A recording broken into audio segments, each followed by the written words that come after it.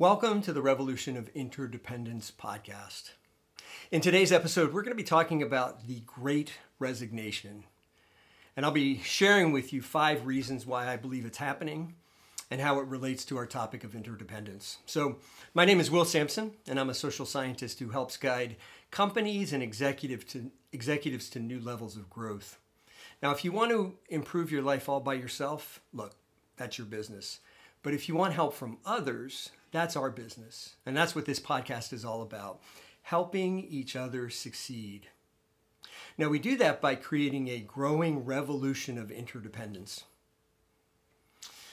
One of the greatest challenges to the American economy right now is what's being called the Great Resignation. Now, this Great Resignation, it came upon us like a traffic accident that we should have seen from 5 miles away. You know, when the movie Office Space came out in 1999, it was like a blueprint for this Great Resignation. If you haven't watched the series Severance yet, it's currently on Apple TV, you need to, because it's about people who are getting brain surgery so they don't have to think about home when they're at work and they don't have to think about work when they're at home. The reality is that we have this deeply broken work and organizational culture, and it is not going to get fixed tomorrow. It's not going to get fixed either by organizational development programs, even though, frankly, that's part of what I do with companies and clients. I help them fix broken corporate culture. But the Great Resignation is deeper than that, and it relates to the key idea that we raise in this podcast, which is the theme of interdependence, how we help each other succeed. The reality is that there are some fundamental problems with our culture driving this Great Resignation, and certainly no systemic changes are going to fix those problems. Let me share a story from one of my coaching clients, because he's one of the statistics. He's one of the 4 million plus people that have resigned every month for the last 4 months. So we were discussing his plans. You know, where does he want to go next? And so I asked, why did you leave your position, especially since you didn't have something else lined up? And the 2 things that he shared with me were really striking. First, he said, I didn't know how to stay there and continue to be human. And then he said he was tired of feeling like he lived on what he called Work Island. Work Island, that was my obvious next follow-up question was, tell me about this Work Island. What is this? I asked him, are you talking about what work life has been like during the pandemic? And he said, well, certainly, sure, but Work Island for him existed long before then. Then he told me how he used to go to the office every day, and he would sit in meetings all day, every day. Except he wasn't really in meetings in a physical room with other humans. He was sitting at his cubicle on Microsoft Teams, chatting with or meeting with 5 or 9 or 22 other people who were in the same building. They were all communicating via Microsoft Teams. And this idea of a work island, of being alone in our work and the way in which it's driving the Great Resignation, look, it's so much deeper and it's been going on for so much longer than what we're experiencing in this pandemic. But what's driving the Great Resignation and how does it relate to a lack of interdependence? So in today's podcast, I'm going to unpack 5 reasons why the Great Resignation is happening now and how solving those issues behind the Great Resignation are really going to require a change in our view of interdependence. So the first reason driving the Great Resignation is that we have a complete failure of expertise in our work and organizational culture. I shouldn't say complete, but we've got a significant failure of expertise in our work and organizational culture, especially in the skills that are required to deal with the problems we're facing today. And the bigger the company, the more likely it is to rely on what's called quote-unquote consulting.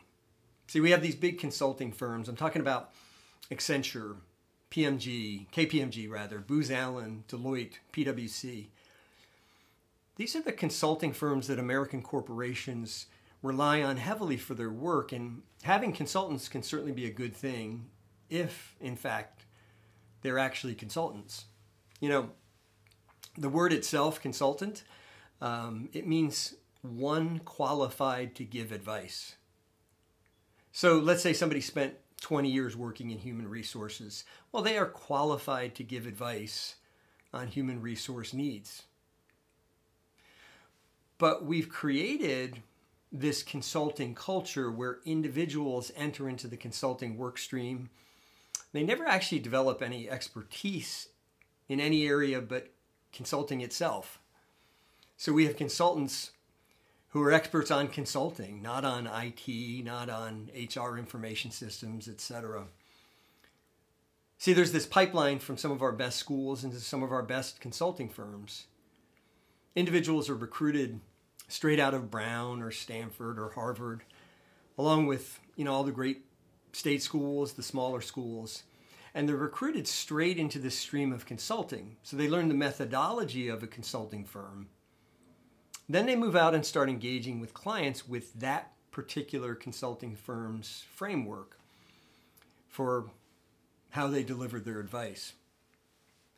So what do we have now? We have a group of people who are skilled and capable at delivering a framework, but frameworks they're good for solving complicated problems. So look, when I want to buy a car, I definitely want to know that the engineering firm or the engineering group of that auto manufacturer had a good framework for building reliable brakes, because that's a complicated problem. Like, I want to make sure that the team developed the brakes in my car, that they've really thought about all the factors that could go into braking properly. But building a braking system for automobiles, that's a complicated problem. It benefits from a well-followed framework. Most of the challenges that our companies face today are not complicated. They're complex. They're problems that require really looking at the interplay of different ideas. They require deep expertise in all the areas that are being affected. The challenges our companies and organizations face today require the ability to understand and address the interdependence of multiple factors related to people and to culture. But instead, what the consultants are bringing is a set of repeatable processes, literally all the way down to like their PowerPoint decks. I work for a lot of different tech companies, and I can usually look at the first few slides of a PowerPoint deck and tell you what consulting company it came from. Oh, that's a PwC deck, or that's an Accenture deck. Now, you might be saying, well, what does all that have to do with the Great Resignation? Here's the reality. People are abandoning what they think of as bullshit jobs. When we look at the data, people are largely quitting jobs because those jobs just don't have meaning to them. Companies that don't pay attention to what I sometimes call the fourth constraint. In corporate speak, you often hear executives and project managers, they'll talk about triple constraints: time, scope, and money. But there's this fourth constraint. It's people, it's culture. And not paying attention to it leads to jobs where people don't want to stay and they don't feel they contribute.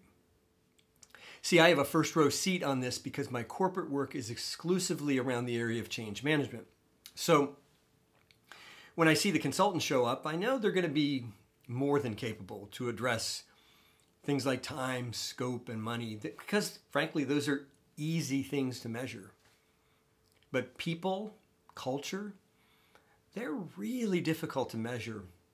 And they're not repeatable, not in any kind of meaningful way. They require thoughtful analysis and understanding of the interplay of different ideas.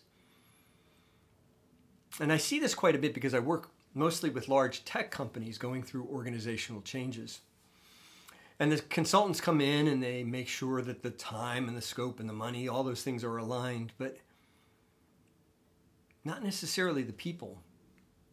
See, time, scope, and money, those are complicated problems. But because they interrelate to each other, and they need to be done in a certain sequence. So change one factor, and the other two are going to change, but largely in sort of predictable and repeatable ways. But humans and culture, we are complex things, and companies and organizations, they don't often pay attention to the need to help people navigate change, to understand who they are, where they find meaning, where they find purpose. And that is what is really driving this lack of meaning and driving the Great Resignation. Workers are viewing the available jobs as undesirable. And that's at the core of what's driving these resignations. So how do we solve the problem? And this is where I think interdependence becomes such an important topic. Paying attention to interdependence allows us to ask, how do we hear from each other? It allows us to ask, how do we listen to each other? See, when we focus on interdependence, we're more likely to ask, how do we make sure everybody has a voice? You know, the movie Office Space may have been more than 20 years ago, but change the name of the company, change a few of the variables, and that movie could have been made today. So we've got to begin to build a sort of true expertise in humans and culture back into our businesses, back into our organizations. Now, reason number 2, the second thing driving the Great Resignation is that American corporations, especially Western corporations generally, are not really willing to engage in transformation. They want to make problems go away. Now, I realize that's a broad statement, obviously, and within every organization, there are executives and managers who are deeply interested in transformation. And even in some of the largest, or even some of the best companies, I should say, there are managers and executives who are not interested in transformation. But, you know, we're in the midst of a time of vulture capitalism. What's true of our time is that we view the successful companies as growing their profits quarter over quarter. They meet all earnings expectations every time there's a market call. And in that environment, it's really difficult to enact true transformation. See, we like the consulting approach. We like the repeatable processes because it feels like we're getting stuff done. You know, 50 people met and we put a bunch of stuff on a spreadsheet. But the type of transformation that's required, that's the harder work. So we see these high-priced consultants and higher-end executives focusing on project plans and project budgets. And they tell themselves that they're doing the hard work. But I'm going to suggest that that's really the easy work. The hard work is creating organizations that are committed to transformation. Now, how does that relate to interdependence? Well, it's a mindset. Transformation is a mindset. And that means that everyone's on board. It means that everyone has a voice. It means that every perspective matters. Now, transformation also means that a company or organization finds ways for each person to bring their best contribution. You know, in a world where we're simply trying to fix problems we can name or identify and not really do the hard work of deep transformation, people are going to keep quitting because, again, they feel like they're living on Work Island. They feel like they're off on their own. See, for our workers today, a big part of the world is made up of friends and family and social life and all kinds of other things that they do outside of work. And when they walk into work, they feel like they're walking into a world that wasn't designed for them and isn't able to change itself. The way to deal with and that, and really the way to get people to love their jobs, to love the jobs that are available, is to move our organizations from places where we fix problems to places where we transform people and processes and customers. And this goes a long way to explain why, Web3 and crypto culture are one of the most popular destinations for high-skilled workers who are leaving during the Great Resignation.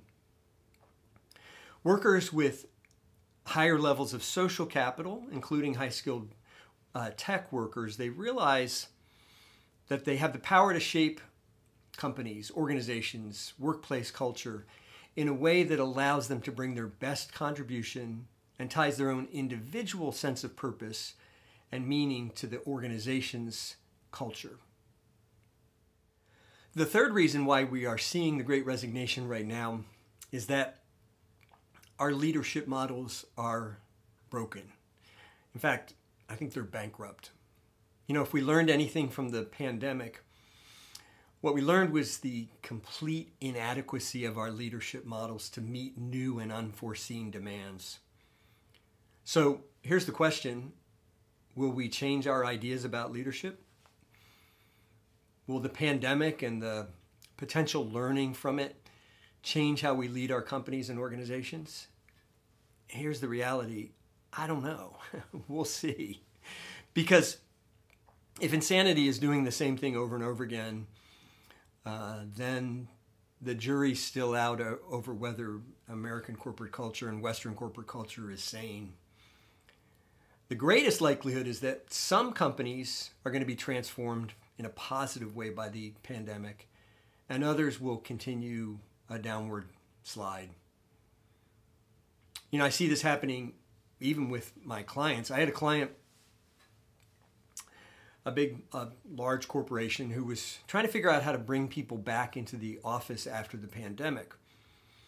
They had an employee who'd been living near the office in a more expensive area, but during the pandemic, because everything was remote, this individual moved to a place where they could combine 2 generations of households and have a much better, a more sustainable way of living. But now that the worst of the pandemic was winding down, this company was trying to figure out how to bring their people back into the office.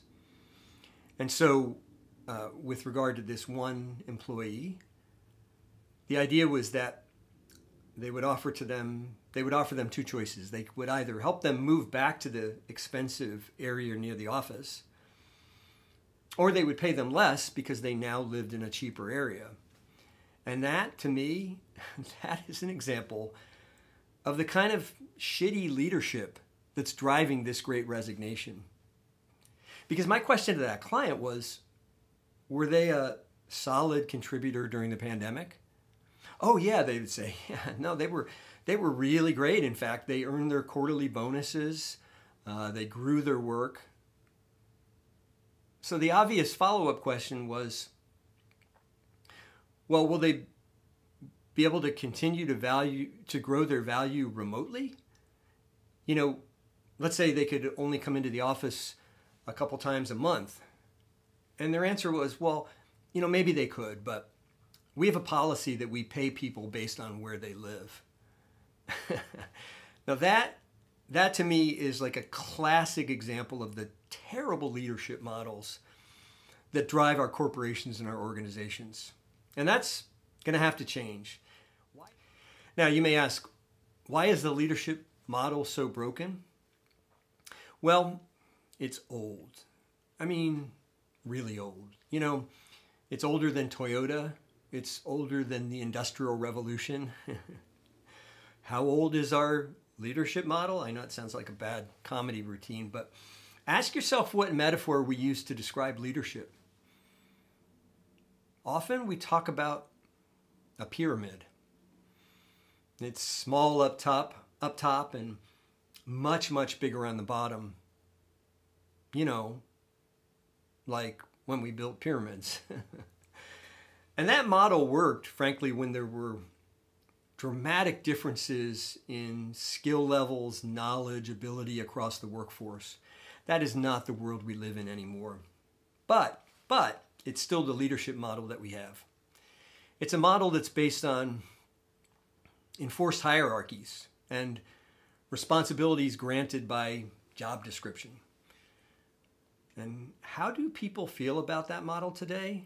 Well, I don't know. Why don't you ask the 4.3 million people who resigned in January of 2022 alone? Nobody wants these jobs. See, our way of leading people is broken. And frankly, it didn't necessarily get better during the pandemic. What seems to be true from the data that we're looking at, is that the companies that had a healthier leadership model got healthier. And the companies that didn't got sicker. Now, there were definitely some exceptions, but those exceptions were primarily companies that were uniquely qualified to benefit from the pandemic. So these are the Amazon, DoorDash, Instacart, Zoom. But even those companies didn't necessarily grow healthier organizationally during the pandemic. So how do we solve this leadership problem? Well, this is where I think interdependence is a critical concept, because the way we heal this problem is to move from leadership to what I call contributorship. Now, leadership says that my authority derives from my title or from my position on the organizational chart. Contributorship says that my authority relates to what I contribute to the network. It relates to my influence in the network. It relates to my contribution. Leadership says, well, look, I must have a very strong organization because I have all the right spots filled on my org chart.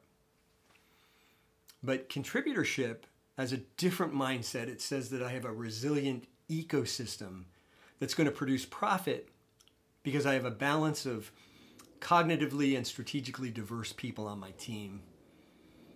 And this idea didn't just come out of my brain. It's well documented in the research. There's a Harvard Business Review study from 2017 that demonstrated when you've got cognitively diverse teams of people, that those teams can solve problems 25% faster. So when we think about fixing the broken work culture that's leading to the Great Resignation, a third way to address it, and this is directly related to interdependence, is to move away from leadership to contributorship. And there are ways to measure this factor. I use a tool in my practice called the AEM Cube, but there are other tools that do it. Now, problems like our broken leadership model are not ones we cannot solve. They're simply problems we haven't solved yet. Now, the fourth problem driving the Great Resignation is the way we manage our companies. See, we take this engineering approach that focuses on repeatable, predictable processes. Now, let me ask you a question. Tell me how a repeatable, predictable process was going to help us in a global economic collapse that was caused by some aggressively mutating virus. I mean, here's the deal. The pandemic showed us that a lot of what we do in our companies just isn't repeatable, at least not the way we think it is. And it's not like our management models were working anyway. I mean, many of our companies fail to execute on their core strategy. Projects fail all the time.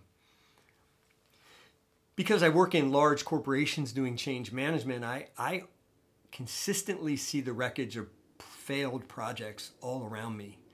And at least in the IT space, about 1 in 6 corporate IT projects fail so badly that they actually threaten to shut down the company. So just like our pursuit of a failed leadership model, our failed management model is wrecking us. It's destroying us. We need a new management model. And what we really need is a new corporate operating system. It would be an operating system based on interdependence, based on being transformational, based on elevating human expertise, not process expertise. And one of the ways to build interdependence into our management model is to move from project and program management to design thinking. Now, not for every initiative, obviously. There are some efforts that call for the kind of repeatability that is offered by projects and programs. But the major changes we face, and these are the ones that are the difference makers for the companies that succeed, they require design thinking. Now, how would design thinking be different? Well, it would begin with what I described earlier as that fourth constraint. You know, we so often think of our work, especially in corporate settings, in terms of time, scope, and money. What if instead we thought about it from the perspective of the group that was having the problem? What if instead of thinking only about time, scope, and money, we started with the real world people who are having real world problems? And then we began to imagine solutions for those problems. We prototype those solutions. See, that would give us the ability to move beyond traditional project management. And I think this is where interdependence becomes so important. Design thinking brings people into the decision-making process. It requires a community of thinkers that would allow us to guide people through unfamiliar problems. And if the pandemic taught us anything, it's that unfamiliar is the new norm. You want to solve the Great Resignation, then get your people involved in creating the solutions and the culture that will move your company forward. The fifth reason for the Great Resignation is that our companies and our organizations suffer from a lack of meaning. You know, in my practice, I deal with individual coaching clients, and I talk with them about meaning and purpose, and I ask them what is their unique value proposition in the world. Companies should have meaning and purpose as well. And when we look at the reasons people are resigning, we see again and again in the data that they're resigning from what they call, frankly, bullshit jobs. Because they feel that they're being asked to do bullshit work, often in a bullshit company. It's a company that just doesn't make sense. I mean, the only reason it exists is to make money. And look, making money's a really great thing, but alone, it's not sustainable. The last 40 years has been the era of hyper-capitalism. And the outcome has been a small class of ultra-wealthy people and a quickly growing set of workers who are disaffected, disillusioned, and frankly, they just don't want to keep showing up if it's only for the money. And that's especially true if it's only for the money of the CEO and the leadership team. So how are we going to use the last several years of upheaval to build meaning into our companies? How can we learn the lessons of the pandemic and the lessons of the last 40 years and change this massive outflow of workers from our corporations and our organizations? Well, I think it really does boil down to what meaning we derive from the experiences that we've been through. Now, that's always true. If you look at the last 100 years or so, though, there are two great world events that are worth looking at for examples of what we could do next. In 1945, we had the end of World War II, and after that war, we had this national outpouring of interdependence. You know, people came together to fix some of the really great problems in our world. And I'm not naive. The 50s, 60s, they didn't fix everything. But in the decade or so that followed World War II, we saw some of the most significant legislation in our nation's history. We had the birth of the modern civil rights movement. We had the passage of the Civil Rights Act and the Voting Rights Act. Now, unfortunately, those things have been undone in many ways, but the reality is that we reacted to global conflict by working together. And ironically, in the United States, we created a bunch of programs that have now become the bedrock of the billionaire class. I mean, it's ironic, but after World War II, we created some of the most important and valuable public programs the world has ever known. The enormous efficiency, though, of the U.S. federal government in creating public goods like the internet and the interstate transportation system, frankly, it's the only reason we can differentiate between Elon Musk and Elmer effing Fudd.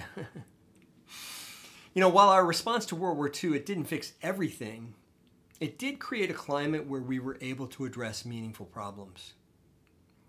But we have a second example from the last 100 or so years, and that's the last global pandemic we had beginning in 1917. After that scare, what happened? Well, we had the Roaring '20s where we partied ourselves into oblivion. Here's the reality. Our companies are simply reflections of the culture. And after 1945, we had the greatest economic expansion we've seen in this country. After 1917, we had a global economic collapse. So what's going to happen next? We don't know, and the jury's still out. But here's what we do know. The world is changing, and our companies have to change with it. Or we're going to continue to see this massive outflow of people. So to bring about this change, we really need to imbue our companies with a sense of meaning. And how do we do that? Well, anytime I'm talking about meaning, I'm going to turn to Viktor Frankl. You may know Viktor Frankl wrote the book Man's Search for Meaning. And he was developing this significant therapeutic model that he called logotherapy. And then he found himself on a train to Auschwitz. Frankl believed that if he could test that theory, his theory, even in the worst of times, that it would validate his idea under unimaginable human conditions. So how did Frankl say we find meaning? Well, he said we need three things. We need a meaningful project to work on. We need a redemptive perspective on our suffering. And we need a community of people who love us. Now, imagine if our organizations became places where people had meaningful projects to work on. I don't exactly know what redemptive perspective on suffering would look like in our work and organization, our work in our companies and organizations, but certainly those places would be places where workers could bring all of themselves, 100% honestly. And they would be in a culture where they didn't live on a work island. What if we created a community of people in our companies who loved and supported each other? Now, this search for corporate meaning, it was happening long before the pandemic. The Business Roundtable, that's an organization of American CEOs, and a few years ago they said that we need to rethink the American corporation. Yes, it's true that American companies are profitable, and yes, the American economy is still leading the world. But it's also true that Americans deserve an economy that allows each person to succeed through hard work, through creativity, and allows each person to lead a life of meaning and dignity. So what would corporate meaning look like? Well, I think we would move away from pure profit. And our companies would begin to have a balanced scorecard, if you will, that includes profit, yes, but also people and social impact. You need profits. You know, if you don't have profits, you don't have a company. But the early data from the pandemic seems to indicate that the companies that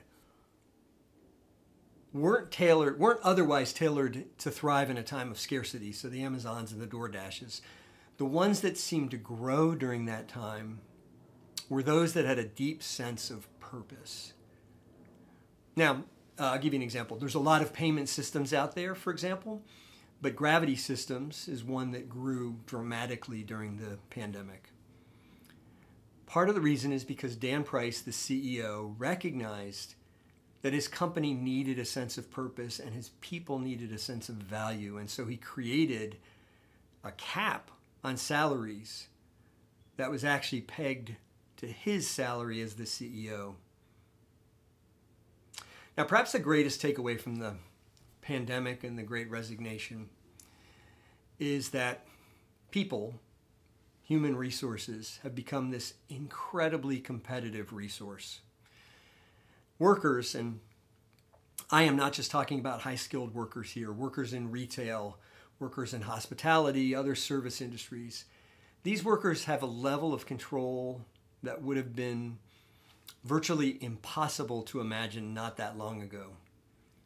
So to create companies where workers feel like they have a sense of meaning, it's going to require that we create a corporate ecosystem where each person is able to contribute their best self to the company.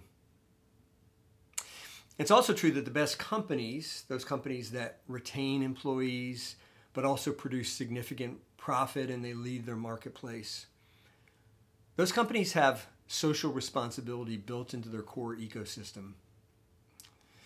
And while I would love to live in a world where, the better nature of our human condition would make us all want to leave the world a better place, the market reality is that social impact has become a major competitive edge from a brand perspective and from a recruiting perspective.